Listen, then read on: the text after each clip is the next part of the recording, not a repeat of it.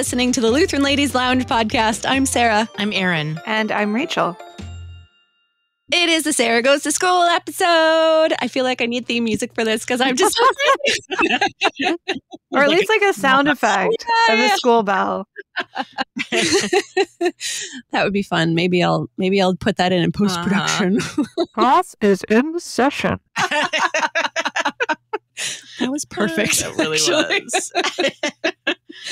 Okay, so this is part 2 of Sarah Goes to School. Last time we did the whole like character model structure thing and, relational nutrients and all of that really awesome stuff that I had a lot of fun telling you guys about. And today, this is kind of, we're going to cover 3 things today because I've had I've had like a class and a half since the last time we did this. And so there's a lot in my brain, but we're going to do 3 things. They're super applicable to anybody. Doesn't matter what vocation you're in. For our guy listeners, if you're pastors, this is super applicable. If you're rocking it as a stay-at-home mom, if you're working in an office, it doesn't matter. This is all going to be applicable in some shape or form. So I should just rehash in case you missed if you're listening backwards, I will rehash what we're doing here. Yes, I was going to suggest that. I know what we're doing here, but why are we going to school, Sarah? Where are we going to school? What are we studying? I mean, I'm a homeschool mom. This is what I do all day, but bring me up to speed. Okay, so I'm getting my master's in organizational leadership at Concordia University, Irvine, Townsend Institute. And so I'm in my 3rd class right now on teamwork, building effective teams, conflict resolution. That'll be the next time. So look forward to some great stuff next time. Well, and since I say this every time, and I'm going to keep saying it, we are so proud of you for going out there and getting this degree, like continually proud. Thank you. Appreciate that. So I did my residency already. I did a class on leadership styles and a class on organizational culture. So that's what I've gotten under my belt already. And so this time today, we're going to talk about macro cultures, which makes me think of macaroni and cheese, but it's not food, unfortunately. That's our next episode. Macro cultures, and then personal mission, vision, and values, and then the big, like, massive life-changing thing for me anyway, because I am super conflict avoidant and just like never even try to have conflict with people, which I'm learning is not a great thing, is the 8-step model for difficult conversations from Dr. John Townsend, who started the Townsend Institute. So those are the 3 things we're covering today.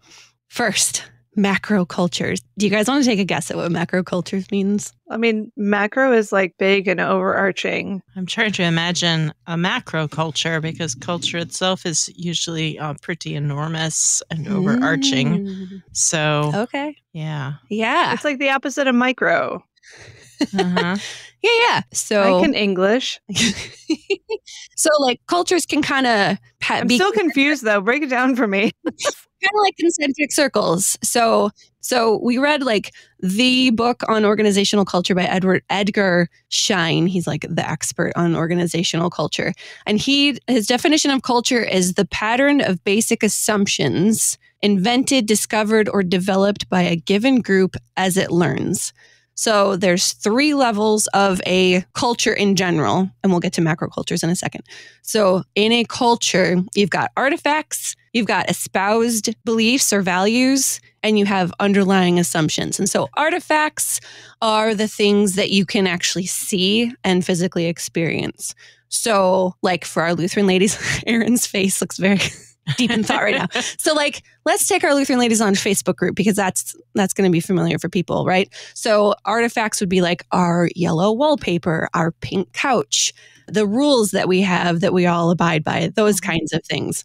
Like in an office building, it would be stuff like branding, clothing, the color of your cubicle, whether people have standing desks or sitting desks, the kind of decorations people have, that kind of stuff. Those are your artifacts.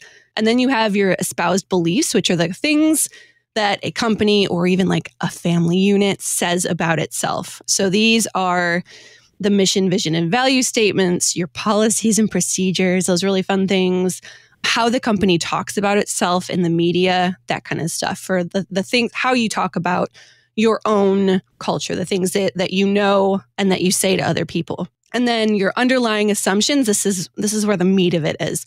So these are the things that are really at the core, the things that you have to deduce from what people say.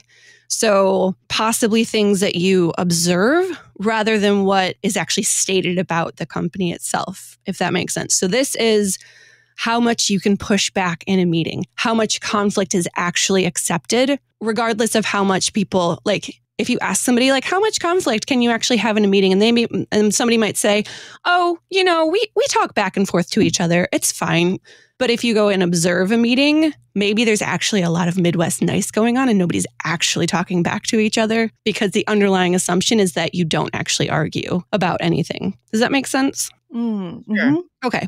So like other things would be like if you have a question, whether you call or email, that's just an understood thing in a company culture.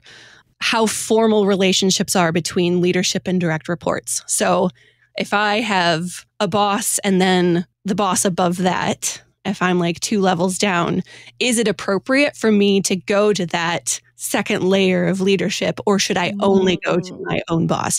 And those are things that may not even be talked about or explained, but it's the things that you pick up on how people operate in the culture without actually saying what they are. And a lot of times it's things that people say that a culture or a relationship in a workplace or a family works a certain way, but when you go and observe it, it actually works in the opposite. And the way that it actually works is the underlying assumption. So, well, yeah, this is like pinging for me in my brain, especially because I'm so adjacent to the military, where this is very obvious that there are definitely artifacts, that there are definitely beliefs and underlying values that may actually be in contrast with the stated thing, Yes.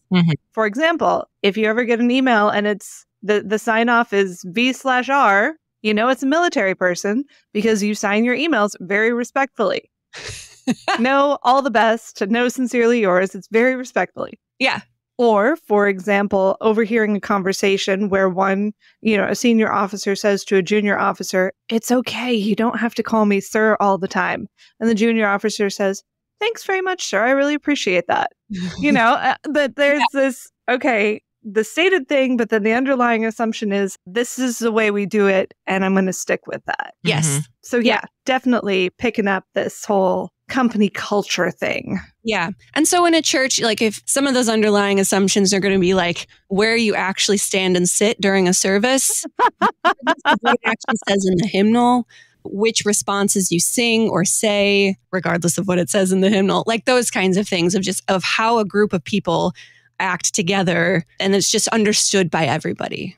So that's kind of the basis of culture. So macro cultures are the big overarching cultures that affect all of the cultures underneath. So take the Ladies' Lounge, for example. We are influenced by Midwestern culture, Lutheran culture, probably some German culture since our church body is German. And some Scandinavian culture too. Scandinavian culture too. That is very true. LCMS corporate culture, since we run it out of corporate LCMS, right? KFUO radio corporate culture, since it's a production of KFUO radio, it's influenced by those things as well. All of those hitting my mic, I'm so excited. All of those bigger cultures that influence the smaller culture of the thing underneath. Okay. So think about all of those, the underlying assumptions that come along with each of those different cultures. And Midwest culture, I know, is a big thing. There's a whole Midwest versus everybody Facebook/Instagram, social media presence, because all of the ways that Midwest culture reacts to things like the Midwest goodbye, and like how winter is such a thing for Midwest people and you wear shorts and sweatshirts until it's like 30 degrees. Like all of those things are part of a Midwest macro culture. And if you're a Midwesterner and you move somewhere else in the country and you act like a Midwesterner, people are going to know that you're a Midwesterner because of those bigger macro culture things. Oh, yeah. Midwest goodbyes don't fly in Connecticut. Right. There's all of these different aspects that play into how each of us acts within each other, and also how we view each other. Because we're a group, just taking the lounge, for example, we're a group that is comprised of people from around the United States and around the world. And so that affects how we interact in the lounge, like virtually, but also if like when you go to conferences and you meet people from different parts of the country, how you interact with people is affected by those bigger cultural influences that just we act the way that we act because of those cultural influences on top of us, right? And so that's where this applies to anybody in any relationship. So because we're in relationship with other people who are different from us, especially if we are transplants from our original place where I grew up in Michigan and now I live in St. Louis. 2 different cultures in those different cities. Michigan is very Midwest culture. St. Louis is South Midwest, depending on who you ask. But that also that blend of Midwest and Southern culture in St. Louis is a whole thing as well. We have to get along with, well, I guess we don't have to. We should want to get along with the people around us. And so we talk about empathy a lot, seeing things from another person's perspective. And so this is a very concrete way to do that, to have empathy for somebody else's perspective. If you're talking with someone and you're like, how they're responding to me isn't jiving with how I think they should responding to me, maybe I should take a step back and think about where they're coming from for a second. And so we can consider those macro cultures when there's a rub, when there's conflict in how we're having a relationship with someone. Take, for instance, somebody from the Pacific Northwest. They're going to have a very Pacific Northwest macro culture when they're talking with people, right? Can I tell you a story? How I did, and I would come from the Midwest, and I did an internship at a newspaper when I was in college out in Eastern Oregon, where my husband's family are from. And I took out all my business casual clothes, right? And I show up the first day in a skirt and a blouse and, some dressy sandals. And I look around the newsroom and at this small town newspaper, everybody, jeans and sneakers. And I was like, shoot, I only brought 1 pair of jeans for the whole summer. How am I going to work this? Because the culture was just so much more casual and relaxed than I was used to, a business environment. Anyway, so go on with your Pacific Northwest example, unless that actually covers it. I mean, that is kind of the point. When you go into a different culture, it's going to be different. And understanding that, instead of being offended by it and be like, why don't people act like I do? It's because they're in a different culture. So somebody from the Pacific Northwest, they may approach conversations more bluntly. They may not mince words. I suppose this works in other parts of the country too. A non-Midwesterner tends to be more blunt, not the Midwest nice of not offending people, right? And then you have a Midwesterner who doesn't want to offend, is going to say yes to everything and then maybe talk about you behind your back. And you're trying to have a conversation and in this mentality, and you may end up not understanding what the other person is saying. The Midwesterner may think that the Pacific Northwesterner is just being mean and cruel because they're saying things very bluntly when they're not. They're acting in their culture of just speaking things very bluntly. And they're not trying to offend you. They're actually trying to be nice to you by telling you the truth right off the bat. And that may not come across as nice. Oh, yeah. No, Ken and my husband, of course, is from Oregon. Yeah. And that was a conversation we had early on in our marriage. He would say, if you want me to wash the dishes, just say, Ken, wash the dishes. Not, hey, Ken, if you're not too busy today, it'd be really great would you mind maybe thinking about washing the dishes at some point today? That drove him up the wall. And I'd be like, this is how my people communicate. So, yeah. We've adjusted. Yeah. So, I mean, this happens a lot in marriage, especially if you marry from 2 different parts of the country. And just understanding that as you approach conversations and relationships, whether you know each other really well or not, having that mindset of this person, if they love me and if they're for me, we talked about that last time, and they have my best interests in mind, I probably should have a positive regard of what they're trying to do in this relationship and not just automatically assume that they're being mean because they're telling me very bluntly what to do. Okay, so that is macro cultures at a very high level. I feel like all the examples you gave are all examples of subcultures and microcultures.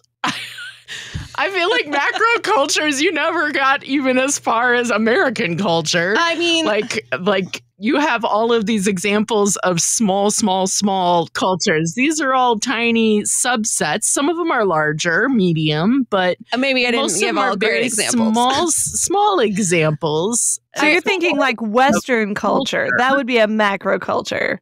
Oh, yeah. Okay. So yes, American culture, definitely a macro culture. Midwestern culture. So it all kind of funnels down. So I'm thinking of it as a perspective of me as being the smallest culture. And then what are all the umbrella layers above me that are the bigger cultures that are affecting what you're proposing down. Is that each individual person has a culture of themselves is the most essential culture. Yeah. And then everything outside of that is a macro culture of some level. It. That's how I'm understanding it anyway. Yeah. Just want to understand what you're speaking to. Okay.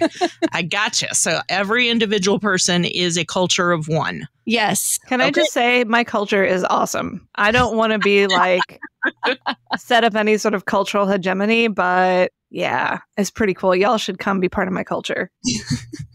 So there may be other ways to view this, but yeah, that's the way that I was viewing it, is that coming from my own perspective, or even a company or a church being the smallest culture that you're going to consider, and then everything above that, those umbrellas, those concentric circles going out, those are all of the bigger cultures that are affecting that one entity as macro cultures.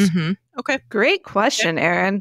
I didn't even think of that until you said it. And then I'm like, you're right. This is what Erin's good at. I know. Erin's all about those Q3, Q4 clarifying relational nutrients, man. I told you, Erin's my person that I wasn't kidding. When I say something and Erin's like, wait a second, you don't make any sense. It's great. I understand you now.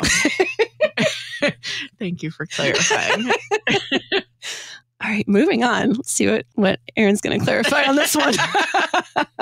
Okay, but I wanted to talk about that because that also plays into the next part, which is personal mission, vision, and values. And I'm going to be honest, when I saw that we were going to have to do this in one of my classes, I was like, I don't know how I feel about this. This feels a little weird to me.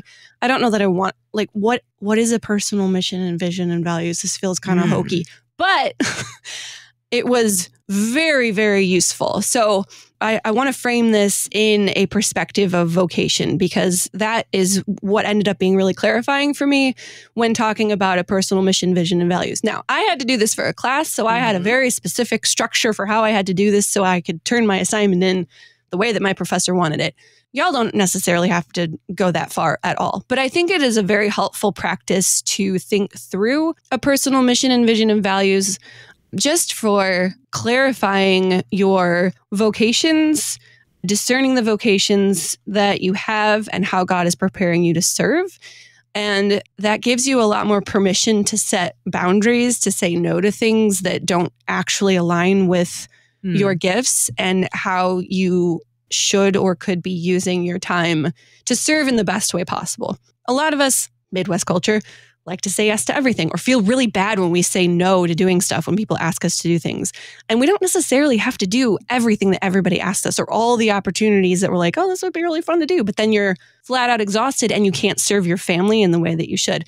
So like just considering this in light of the vocations that you have and how you're actually being called to serve is really, really helpful. At least for me, it was. I think it will be for a lot of other people. So I had to do this partly because doing this with an organization is kind of critical to a business. And so it made sense for us to go through the process for ourselves as well as part of like discerning our leadership styles. So for everybody else, it's really helpful to understand your strengths, how God is leading you in service to your neighbor. And so your personal values are the things that are really at your core. So these are like the 5 to 10 things that shape how you act and think and make decisions. Some people might be like, I have like 20 of those, but it's really helpful to narrow them down as much as you can. I was one of those people. It's helpful to narrow them down as much as you can because it's really the core things of how you function, how you make decisions, how you act, how you think,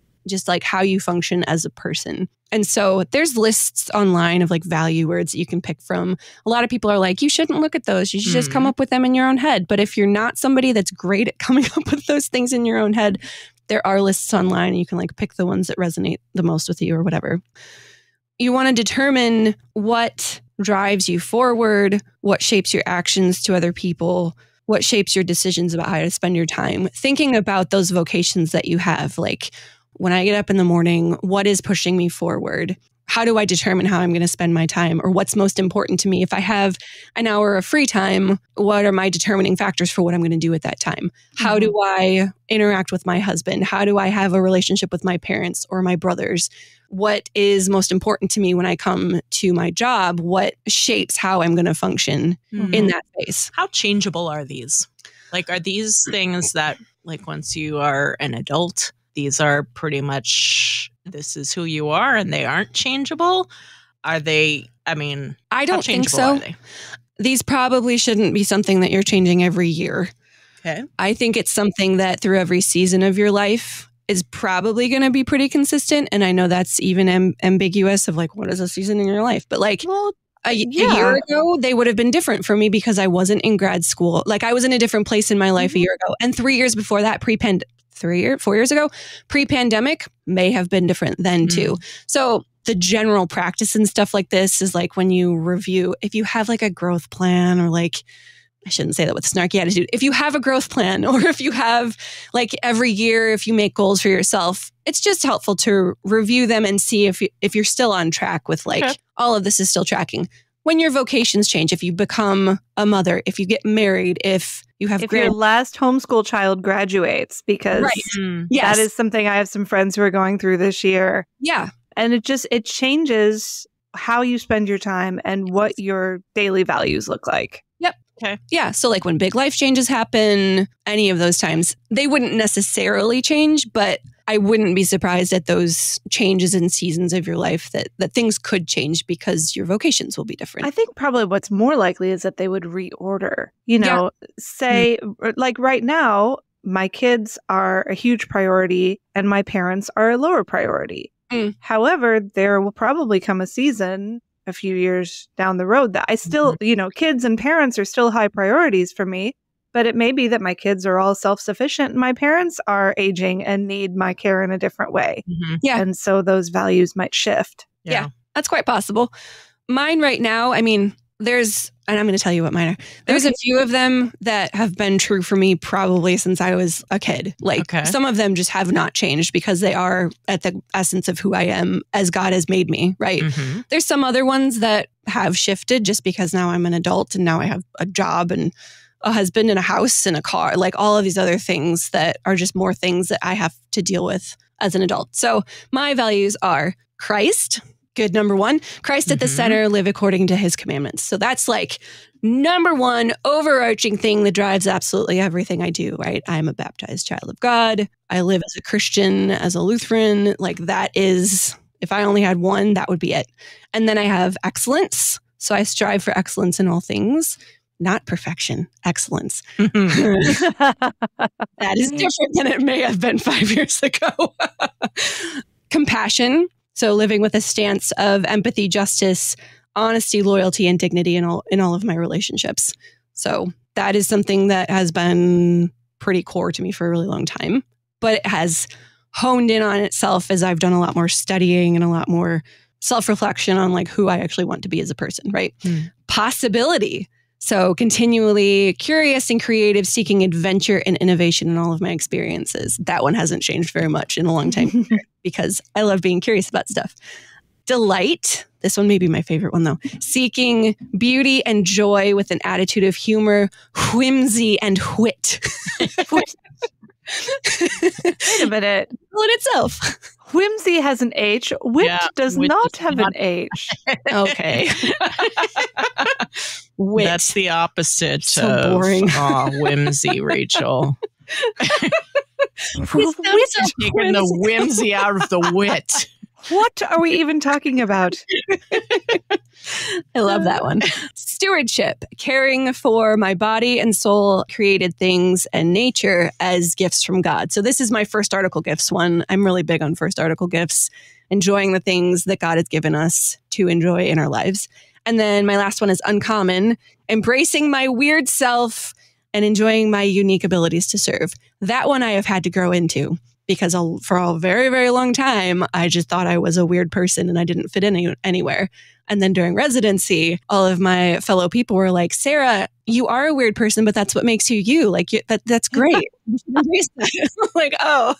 So this is a new one. So that is one that I have now embraced. You're seeking to make this one of your primary values. Like you're intending to grow into like fully endorsing this. Yeah. I don't have to act like, I mean, Okay. I still need to be a respectful, like Christian adult, right? But like the things that I feel like are weird, like that's okay because that's how God made me to be. So I should not reject those things and rejecting how God made me, but being okay with the fact that I just do stuff a little differently than other people.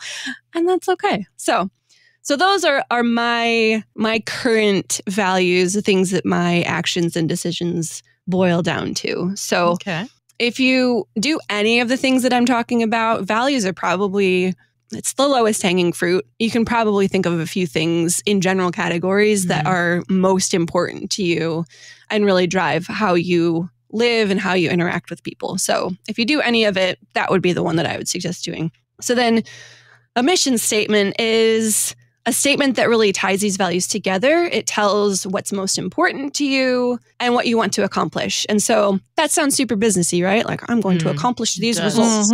But results and like accomplishing things, you can have goals in any vocation that you have. Goals as a mom they're going to look different than like my goals at work, but they're still goals. They're still things that you're striving to do. And so this is applicable in any of those places as well. So thinking about your future, thinking ahead, how you want to serve your neighbors around you most effectively.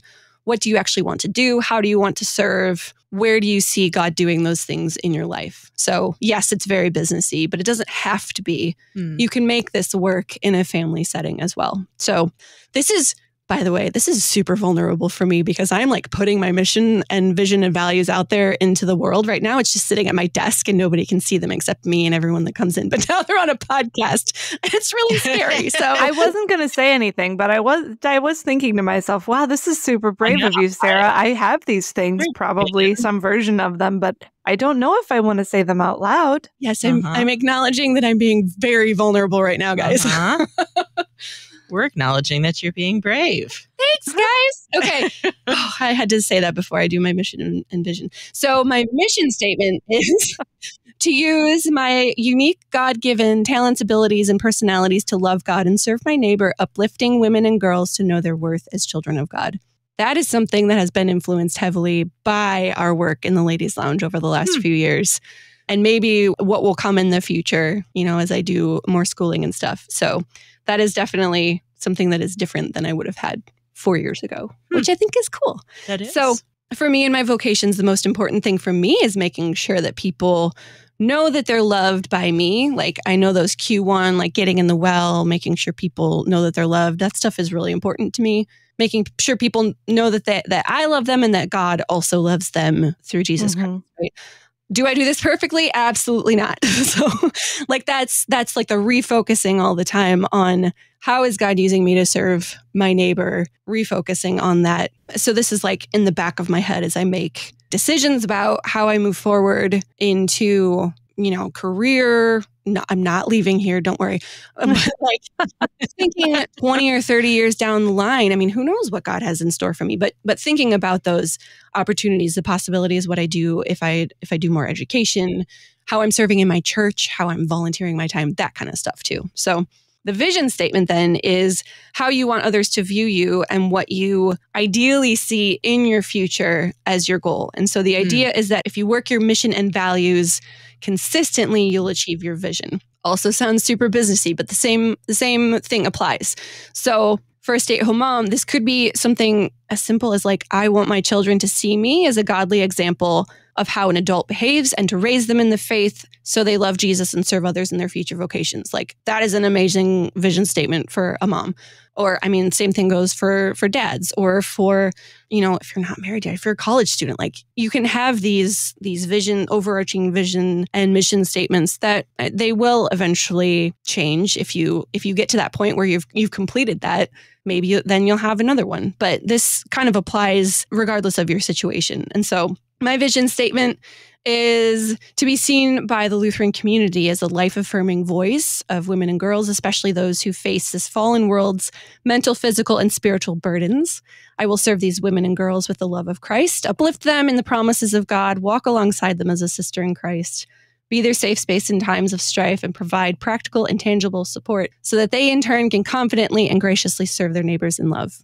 That's it. Like, that's what I'm working toward. It's not perfect. It's not maybe exactly what I'm doing right now, but that is where I see myself going in all of these things. So as you consider your relationship with others and your different vocations, these values and these statements can really help clarify what you're doing and to manage the things that you want to do for others. Setting boundaries on your time, what you say yes to, what you say no to. Maybe it's a self-reflection time where you're like, oh, I actually should be spending more of my time over here where I've been neglecting it. And I need to say no to these other things so I can serve in a better way. So yeah, that is personal mission and vision and values. That is a really great exercise. And I appreciate you finding the bravery to share examples of this. But obviously, you don't actually have to share them with anybody. Oh, this is something I didn't even know I was doing this, but I have regularly... Full disclosure, I'm like the world's worst diarist. I do not keep a diary or a journal. I've tried several times. I thought it would be cool to be somebody who kept a journal, and I don't. But I do have a journal that I pull out during times of serious discernment about where I am and where I'm going in life. And so, it might be once or twice a year I pull it out and do a lot of like just this kind of writing. Yeah. Figuring out, who am I? What do I value? What do I want, how do I want to spend my time, my money, my heart? And it's a really useful exercise. I'd never thought of it as making a personal mission statement, but that's exactly what I've been doing. And it is really helpful, really helpful, clarifying. So highly recommend this as a journaling activity, if nothing else. There you go. Yeah. No, and I can see how it would be especially valuable in making decisions, and I think especially in feeling more confident and comfortable in the decision, like being able to be like, yes, I'm confident in this decision. I know why I made it. It's because this aligns with this thing that I value. This is one of the priorities that I have. This is something that I want to be striving towards, or it's not. And not that it's a bad thing, right? But it doesn't align in that way. And allowing you to have more of that be not just gut, but actually thought through. Yeah. This is pulling stuff up from your gut into your head. Yeah, exactly. Yeah. Because a lot of times, like when those big decisions hit of like, you could choose two pathways and either one of them are great, and you pray about it. And you're like, I need some wisdom, God. And you pray for wisdom and you pick one of them and you move forward. And this process can help clarify when those things happen, because those will happen For me, a really helpful paradigm shift is in moving away from right and wrong decisions. I mean, there are right and wrong exist. This isn't all relative, but oftentimes in our lives, the decisions we face, it may not be that there's one right decision.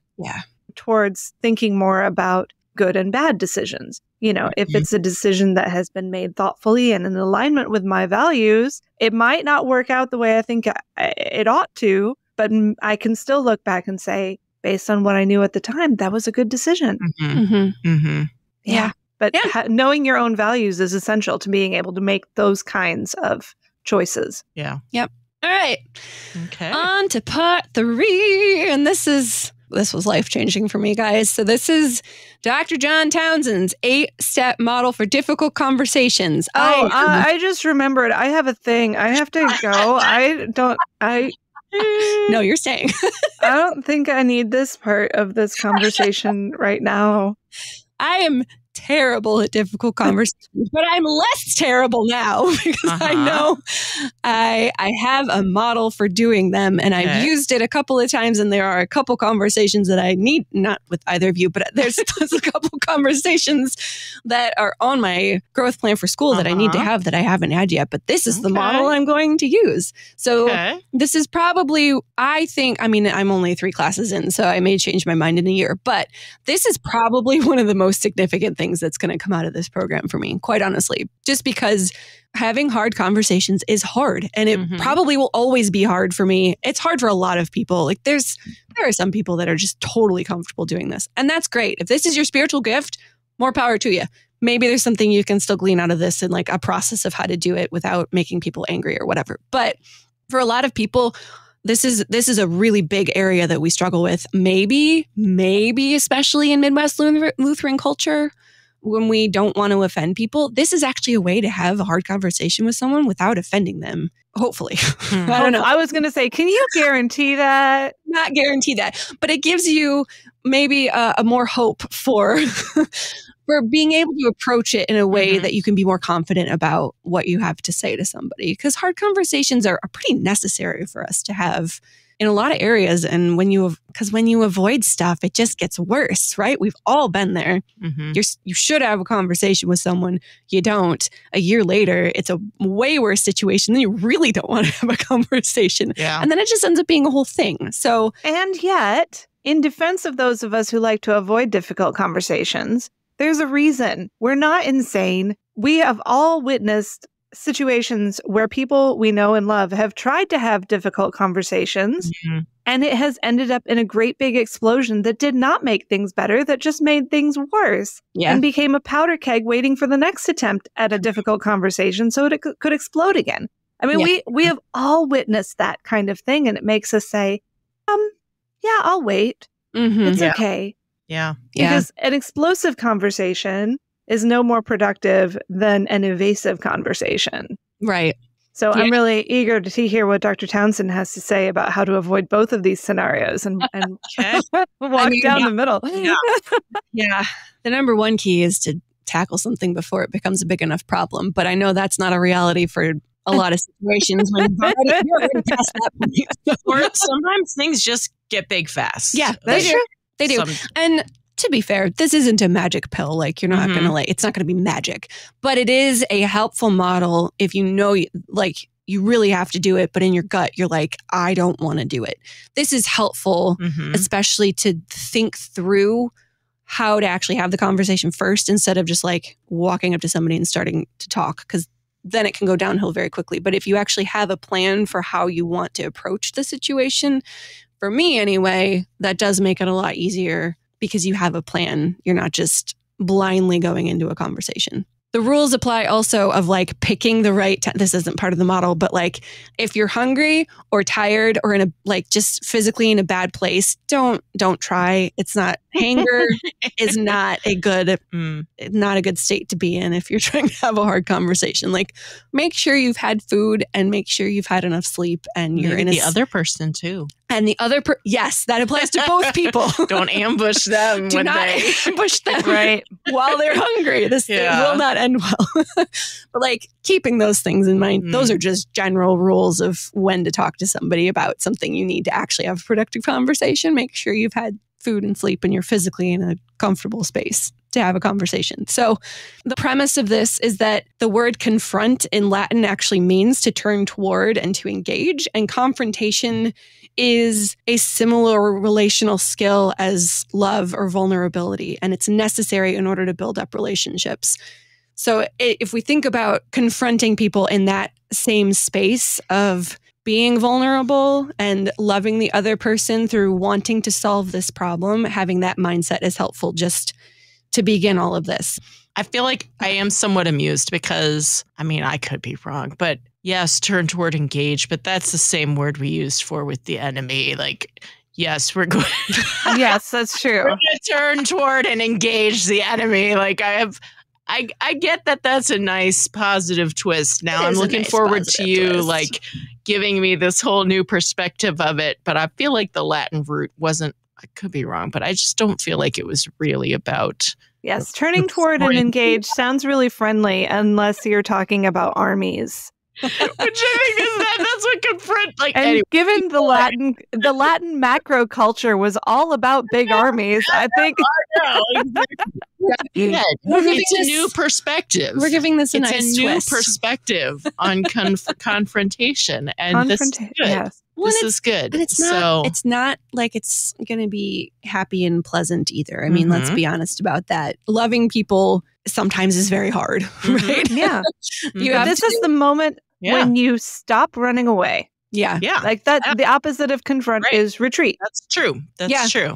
Right. So walk us through what is this approach? Okay. So there's 8 steps to this. A couple of them are optional. So the first part is the for you stance. So this is when you state to the other person that you are for them. We've talked about this a little bit before. When you want the person to know that you are doing this out of respect or love, or pick the right adjective depending on the situation. Like, I don't know that you tell your coworker that you love them, but if you're doing this like with your spouse, like, I love you and I really appreciate how much you do for this family, or I love you and I want the best for you, or I really appreciate the work that you do here and I know you put in a lot of time to get stuff done, or, you know, pick the sentence that works in your situation, but making it known to the other person that you're here out of a place of love and concern, and that you recognize the work that the other person does and appreciate that. So that's where you start. Is that the spoonful of sugar that makes the medicine go down? Yes, it is. And something to remember is that a lot of times we fragilize other people, or we don't think that other people can handle the truth. And that's really easy to do, but people can handle truth, especially if it's safe for them to experience. And so you're trying to create this environment where they're not going to be super defensive right away. And they might be, and we'll deal with that in a second. but people can handle truth. You can't handle the truth. People can handle the truth if you're not like banging them over the head with a binder full of stuff that you want them to do. Like, they can handle the truth. So, number 2, state the problem, be specific. And this is where it's helpful to think through a conversation and to handle one thing at a time, especially in family issues. One thing turns into like 10 things and they're all kind of interrelated and you want to deal with all of them, but you want to be very specific about what the issue actually is that you want them to deal with. So state the problem, don't state all the problems. Yes. Gotcha. One at a time. Be specific. Try not to lump a bunch of things together. One thing at a time is really key for this. Otherwise, especially if you're dealing with somebody that like can't handle a lot of stuff all at once, like you're going to overwhelm them and then it's just going to implode. So one thing, be specific. Number 3, own your own part. I think this is a unique part of this type of model. You're not just coming in and like completely blaming the other person. There's probably something that you could also be doing a little bit better, something that you haven't done, or if you've sort of contributed to the problem. Maybe it's a very small thing, but you're giving some vulnerability of yourself as well. So you're leveling the moral playing field. Like, I mean, it could even be that I haven't told you this, and because of that, it's gotten to be a bigger thing, and I should have raised this sooner. Yes, that is absolutely a thing. Because, you know, I think my husband can read my mind, and he totally can't. So there's a problem that if I would have told him a year ago, it would be better by now. But because I think he should read my mind, I haven't said it. Like, that is absolutely a thing of like, this is on me for not bringing this up earlier, or, you know, there's something that I could have done better that would have affected you in a different way. Leveling that moral playing field, how you maybe contributed to it.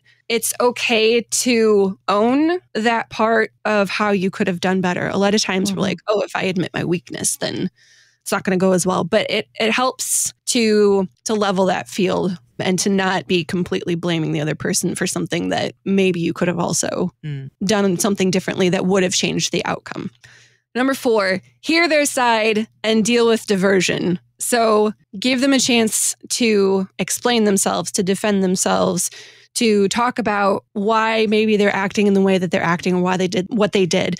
You may learn something. Listen empathetically and let them talk, because you want to hear them out, and it's important to hear them out.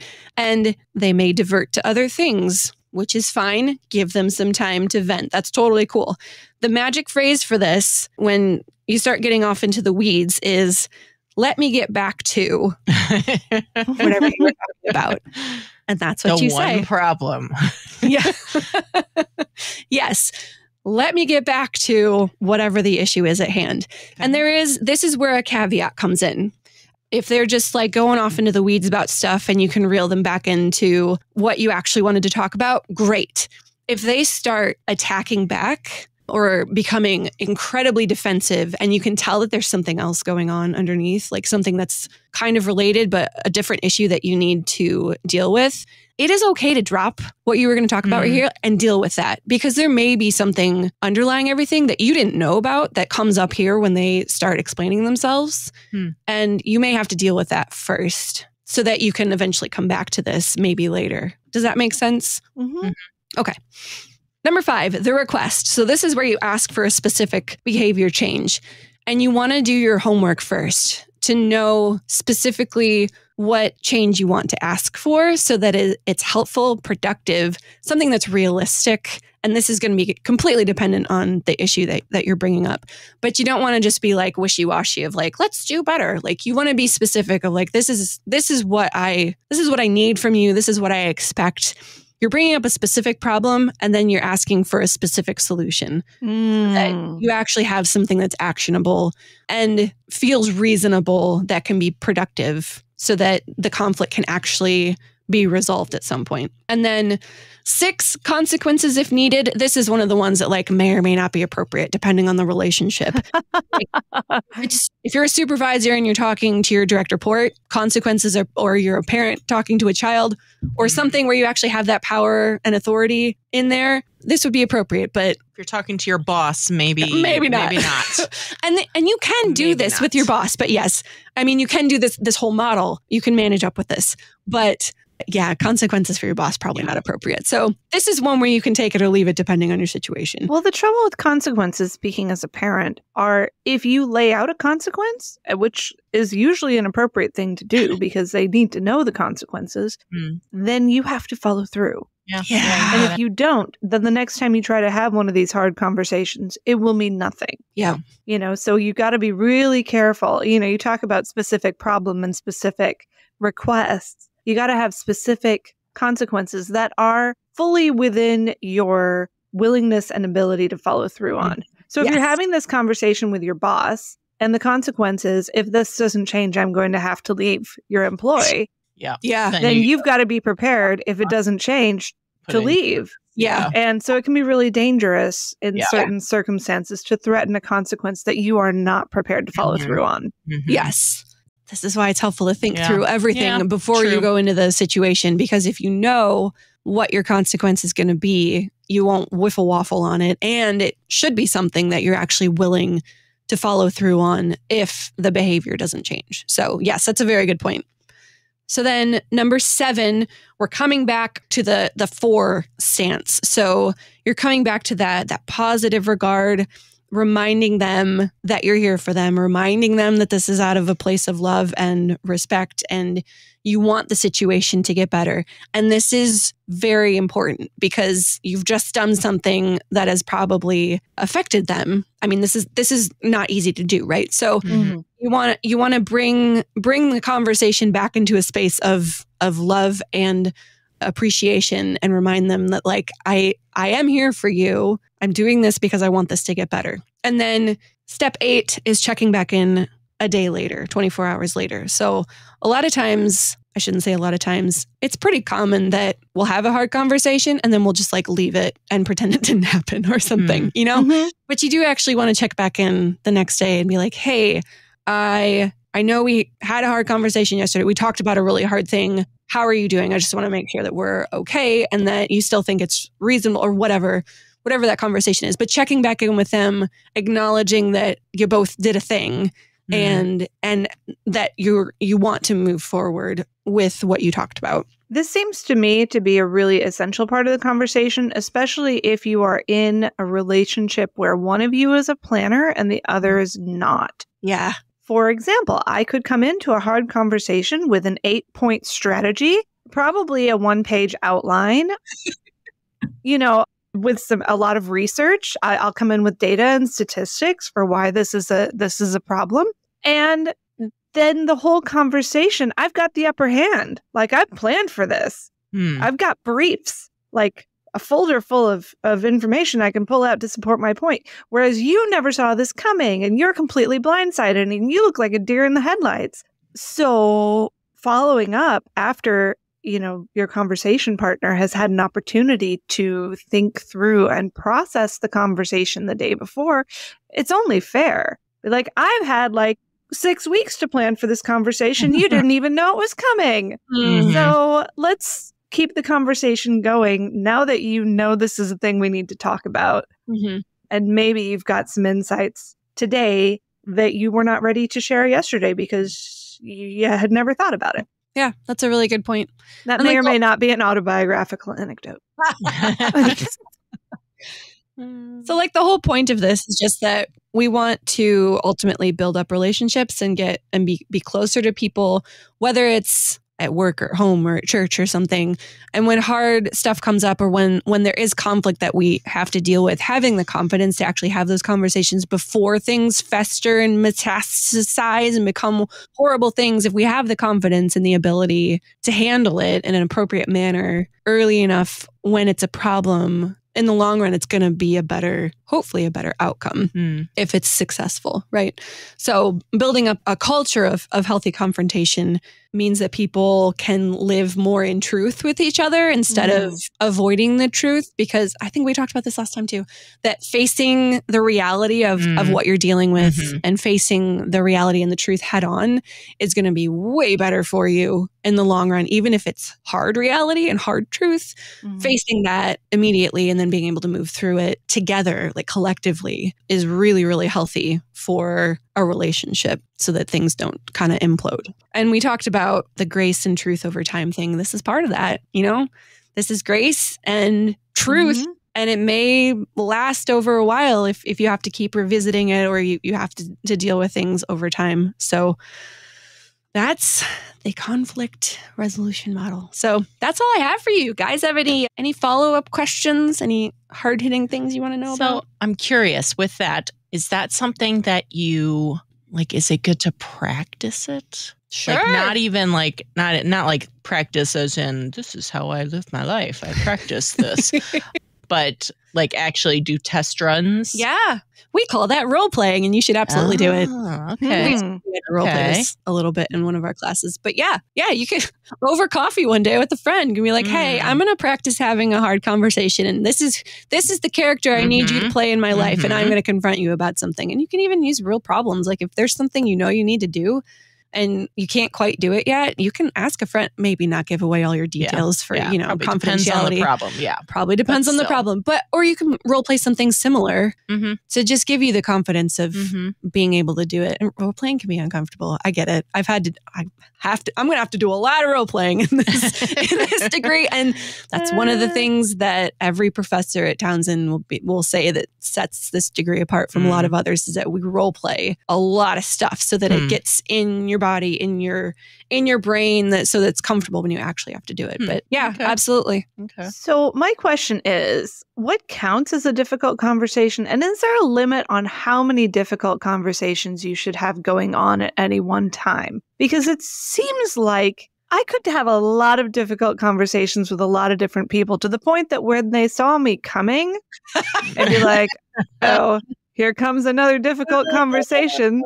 Hey, honey, we need a difficult conversation about the fact that you don't do the dishes. Hey, honey, we need another difficult conversation about the fact that you don't take out the trash. My husband does both of these things, by the way. What you value. Yeah. So it's going to be every time you tell them, hi, honey, I love you, they're going to brace.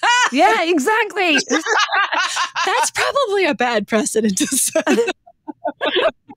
So, but I guess the old maxim, pick your battles, applies here. That if there is something maybe that is really getting in the way of your relationships and your long-term quality of life, then, have that difficult conversation. But if it's something that you just want to be honest with for the sake of being honest with, but you were honest about something else yesterday and it's getting old, maybe not. I don't know. Yeah.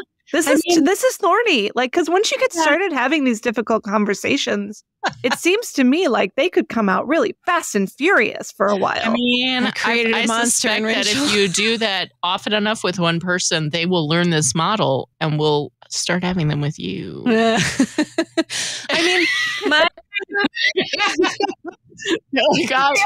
I've observed how this works. Okay, Rachel, it's my turn now. I love what you do here, but we got to talk.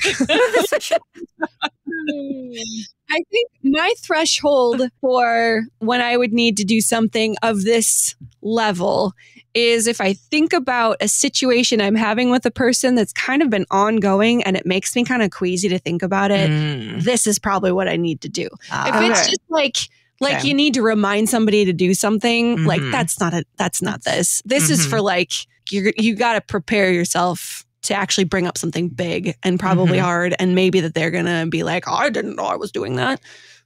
Those kind of like gut level conversations of things you got to handle. Does it need to be something that they are actually able to change? Because, all right, say, for example, my problem with some nameless person is a deep character attribute, like, say, a short temper, you know? And my hard conversation is, I really need you to have not so short a temper. And maybe they say, well, I would like to have not so short a temper too. I don't know how to fix this. That's when you tell them to go to therapy.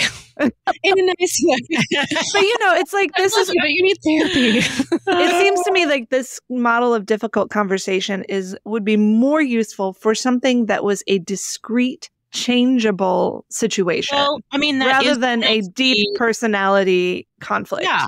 I mean, as far as the request go, I mean, it needs to be a specific behavior change. Just telling them I need you to not have a short temper is not a specific behavior. That's not specific enough. And I know we're going to dig deep into this one example, but if someone has a short temper like that, I would wonder what's triggering it. And maybe that's the thing you have to talk about. There may be something going on underneath that if you observe a little bit more, like what's triggering this person to have an issue. Maybe there's something else you actually have to deal with. I don't know. Okay. Yeah. Not a psychologist. Okay. So make sure that you use this model primarily for things where you have a specific problem that has a specific solution. Yeah. If you're going to bring up a problem to somebody and there's no way to fix it, that's going to be really, really challenging. You're just spinning your wheels. I don't know that would be this kind of like, I was kind of kidding about the therapy, but I mean, in that kind of situation where it's an ongoing conflict of something that you don't know that is going to change, like that is actually some time that you probably should either you get therapy or the other person get therapy so you can work through that, because that's like a big issue that you probably can't fix and the other person probably needs some help to fix. So that's like a different category of difficultness in my personal view of what I know about things. So. Yeah. So the coming next time, I don't like you. That's not a problem. That's not a conversation. Yeah. Start from actually liking the person. Yeah. You are very unlikable is not a problem. Yeah. Okay. But yes, next time on Sarah Goes to School, Dr. Townsend's 20-point model for really, really difficult conversation. Oh, next time we get to talk about like dysfunctions of a team, so that'll be fun. And there's more. Please, can we talk about difficult conversations some more, Sarah? I mean, the other title of this class is conflict management, so it's funny how much leadership is about just managing conflict. It's what I'm learning right now. Yeah, I feel like leaders aren't surprised by that. No. Well, because stuff is going into well, your leader role, and it's becoming more clear. Yeah, I gotta deal with more conflict, guys. Yeah. So yeah, that's all I have today, guys. This has been super fun. I hope you learned something that was helpful. I did. Cool. And there is actually the model. Sorry, I should have said this. I don't know that anybody would be furiously scribbling notes, but if you did, I'm sorry. This is available online. I should have said that, but sorry. The 8-step model is available online, and we'll link that in the show notes so you guys can like print it off and put it on your fridge or something. That's a subtle hint to somebody in your house. Every time that paper shows up on the fridge, you know. Or better yet, bring copies for everyone to your next difficult conversation. Hi guys, this is the outline we'll be following today. I have an agenda for our meeting. Yes, we will share that. So stay tuned for the next episode and Sarah Goes to School. You can find all of our episodes, including everything else that we do on this podcast, all like over 200 episodes of them, on kfuo.org/LutheranLadies/. Let's say our app, but we don't have an app. It's KFUO's app. You can go to KFUO's app as well, or on any podcast app that you use. You can find all of our episodes there. You can leave me some feedback, some comments on this episode in our Facebook group as well. If you have questions or other things that you want me to talk about or research or whatever, you can do that in our Facebook group, the Lutheran Ladies Lounge on Facebook, and also on our Instagram page at Lutheran Ladies Lounge. You can sign up for our e-newsletter by sending us an email, lutheranladies@kfuo.org. You're listening to the Lutheran Ladies Lounge podcast. I'm Sarah. I'm Erin. And I'm going to go have some difficult conversations. Thought you were going to do your school class dismissed. Class dismissed. There we go. I love it.